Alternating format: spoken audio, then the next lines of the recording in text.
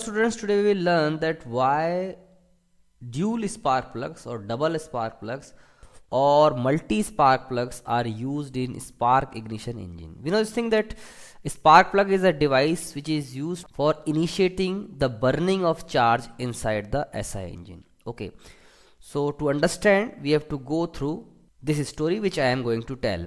First of all, let us refresh that how a 4-stroke SI engine works. This is the schematic diagram of a 4-stroke SI engine.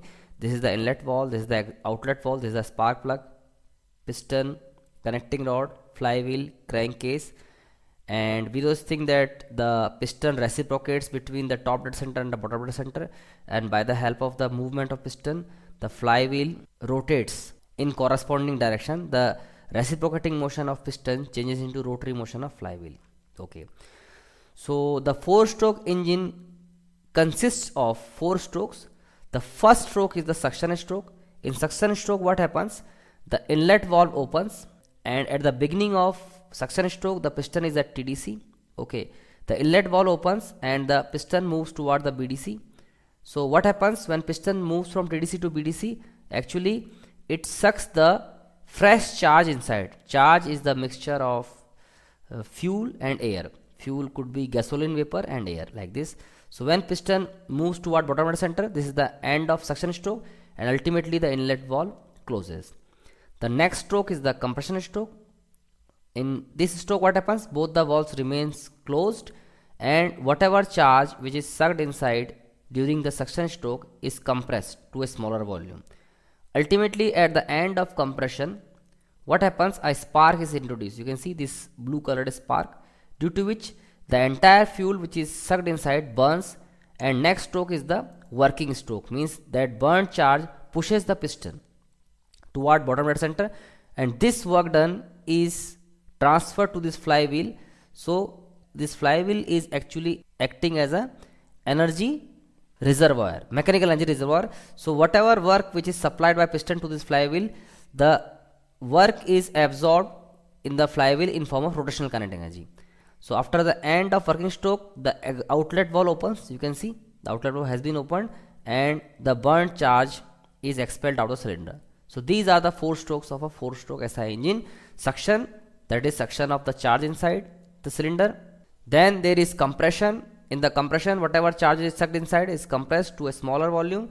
Ultimately, introduction of spark, the entire fuel ignites, and that ignited fuel, the burnt fuel, pushes the piston toward the bottom dead center. The next stroke is the working stroke, and at the end of working stroke, the outlet valve opens, and the piston pushes all the burnt gases out of the cylinder because work has been done. Now there is no more requirement of burnt gases inside the cylinder, so those are expelled out of the cylinder, like this. Now we have to focus only on the action of combustion inside the cylinder. See, suppose this is the end of compression stroke. This is also a schematic indicative diagram of an engine. This is the piston, this is the cylinder head. This portion is called a cylinder head, and over the cylinder head, this is the side view.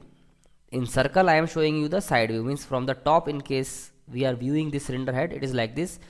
These are the 2 valves. Okay, this is the outlet valve, and inside the screen there is inlet valve. Since by the side view only we can be able to see this other valve. This is the outlet valve and this is the inlet valve, like this. This is the spark plug, this is the cylinder head. Okay, now suppose this is the end of compression stroke.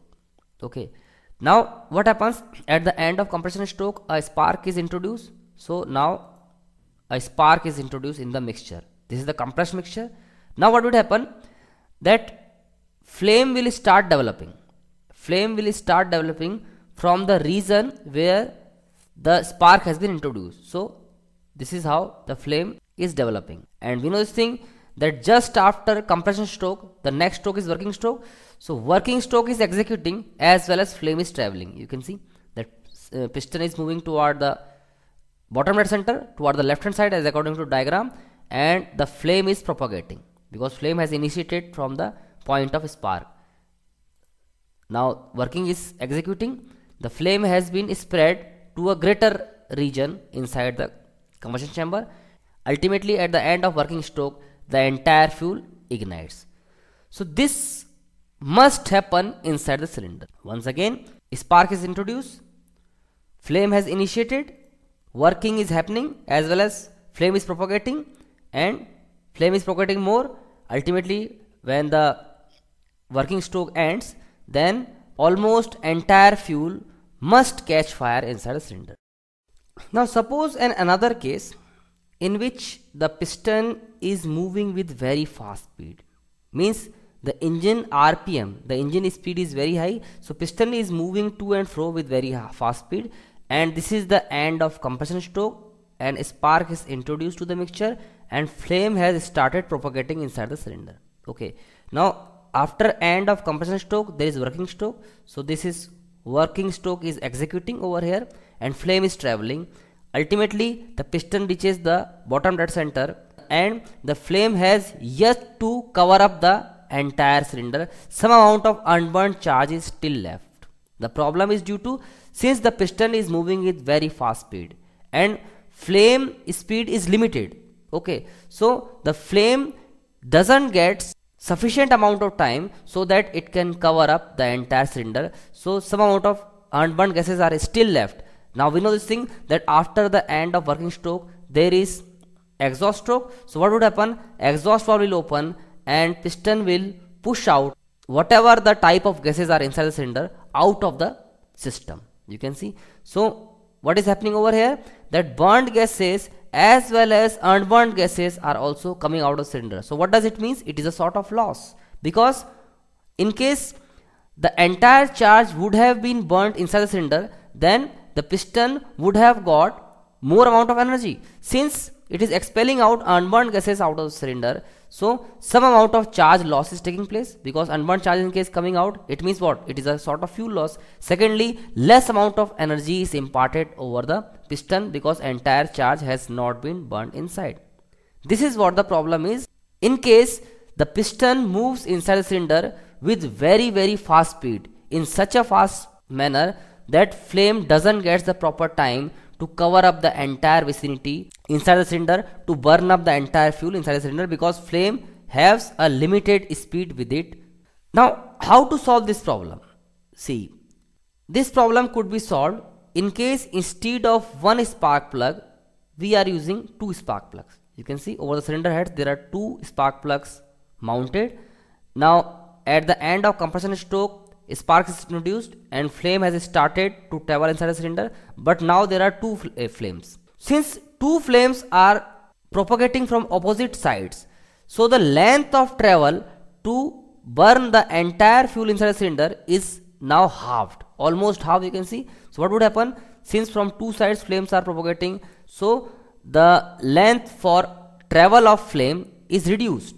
You can see is significantly reduced. So in such case this is the end of working stroke and entire fuel, the chances of burning of entire fuel is increased. So you can see by using of two spark plugs, what is happening, since the flames are propagating from opposite directions, so lesser amount of length the flame has to travel to cover up the entire cylinder. So in short duration of time the entire fuel can burn. So in such case, even though the piston is moving with very fast speed, yet the entire fuel can be burned easily, and ultimately in the exhaust stroke less amount of unburned gases comes out of the cylinder. This is what the beauty of using two spark plugs, or even more than two, that is multi spark plugs. In some cylinders there are three spark plugs are also fitted. Nowadays there are some types of engines available in market.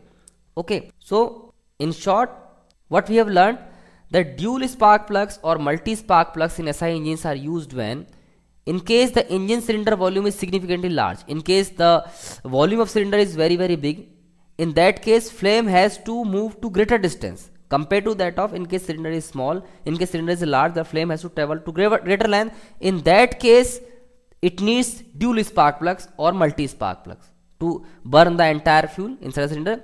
Second case is engine is running with very high speed. This is also the cause of inhibiting the entire charge to burn inside the cylinder. The reason is that piston reaches the bottom dead center with very high speed and the flame speed is limited. So what happens, the entire amount of charge which is contained inside the cylinder doesn't burns properly, and in the exhaust stroke the burnt charge as well as unburned charge is expelled out of the cylinder by the piston. Third reason is both, in case the cylinder is very big in size as well as the engine runs with very high speed. If both the cases are there with an engine, then we have to definitely use dual spark plugs or multi spark plugs in case we want to run the engine efficiently and we want to save the fuel, because in case unburned charges are coming out of the cylinder, then it is a sort of fuel loss. So hope you would have understood that why dual spark plugs, double spark plugs or multi spark plug system is used with an SI engine. Thank you.